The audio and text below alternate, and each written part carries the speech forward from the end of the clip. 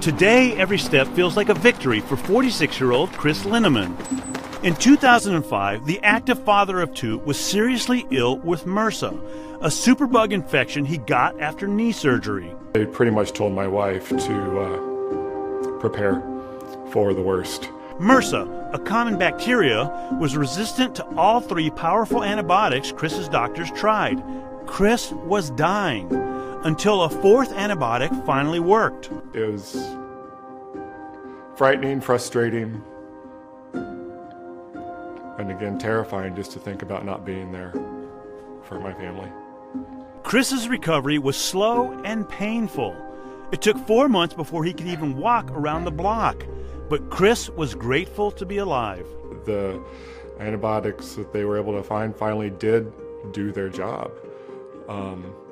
But there are way too many people that are not even close to as fortunate. There's been a dramatic rise in the number of superbugs, deadly antibiotic-resistant germs. 2 million Americans get infected every year. Experts warn that our current medications can't fight this growing threat. Antibiotic resistance right now is a serious public health problem. Every year in the United States, 23,000 people at least die from an antibiotic-resistant infection. That's like a jumbo jet crashing every week.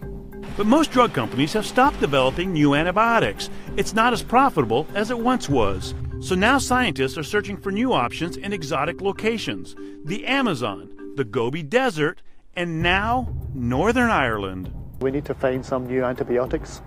Microbiologist Jerry Quinn believes the answer may be here, in the rolling green hills of County Fermanagh in Northern Ireland, a land with deep ties to folklore. You also had a hint that something might be going on here.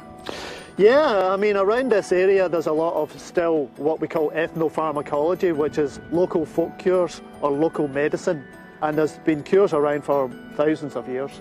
The idea is that you take the soil and that you, just a small sample, and that you put it under your pillow. Maybe sometimes in a handkerchief, maybe sometimes in a little bag. You only have to take a very small amount of it. And you say a series of set prayers, and then you bring the soil back. It's a faith cure to cure all illnesses. And a lot of times when there's cures for thousands of years like that, there's a basis behind it. There's some reason it works that we just don't know about, and that's what you're looking for. Yeah, we can look at it and say maybe it's just superstition, or we can look closely and see, you know, we can actually investigate. Quinn tested the soil. What he found in the mineral-rich limestone was stunning. New strains of bacteria never before seen. He wondered, could they fight killer germs? The result was shocking. When you went to the laboratory, you found out it not just killed bacteria, but this is killing multiple superbugs that our drugs aren't working on. That's a big deal. Yeah, it managed to do that in the laboratory tests, yes. It killed like 4 out of the top 6. The next step for Quinn's research, testing it in humans. So could this be the cure for antibiotic resistance? Yeah, well, it's part of the answer. Chris Linneman hopes so. He's now a patient advocate for more antibiotic research.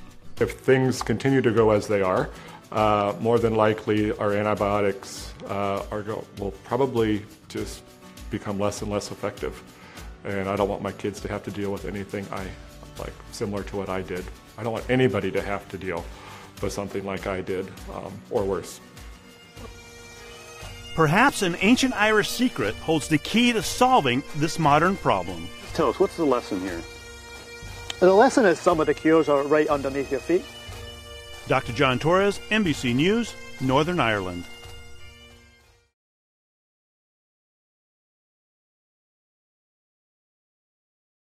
Hey NBC News fans, thanks for checking out our YouTube channel. Subscribe by clicking on that button down here and click on any of the videos over here to watch the latest interviews, show highlights, and digital exclusives. Thanks for watching.